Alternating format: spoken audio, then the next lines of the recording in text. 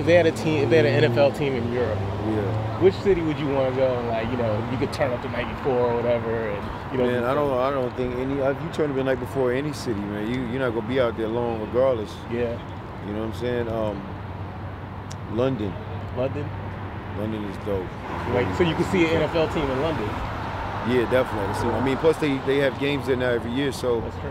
they're acclimated. But they had the World League that was all over Europe. You know what I'm saying? And that was pretty successful. A lot of guys came back and talked really highly of Europe. You know, they love football, American football over there. But When you go to different cities or whatever, you know, you never party or? nah, we don't have time. Like, we get there, it's work, man. Yeah, there's no NFL party time. I got you. No NFL party time. What's up, bro? How you doing? No NFL party time, man. It's just the game is too hard for that. You know what I'm saying? It's too physical and it's too strenuous to.